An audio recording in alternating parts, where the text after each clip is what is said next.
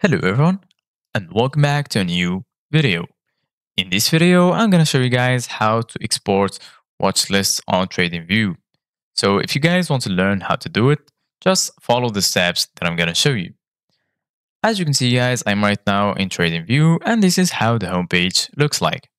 So right here in the top, we have products, community, markets, news, brokers, and more. Right here, you're going to find this search bar. If you want to search for any markets, just click right here. And then you're going to find a list that includes all of the markets. And if you want to filter it, you can also see only stocks, funds, futures, forex, crypto, indices, bonds, and economy. So if you go right here to the right, you're going to find your watch list. You can also switch to the red list. You can create new lists or import a list. As you can see guys, from here, you can also add symbol, you can see advanced view, and you can see also settings.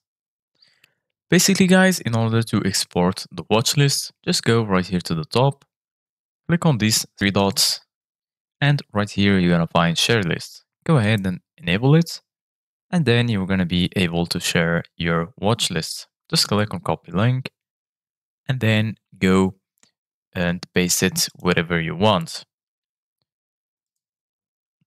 You can also change the list. For example, I'm going to go to the red list, then go here, click on share list again, and then click on copy link, and the link will be copied to the clipboard.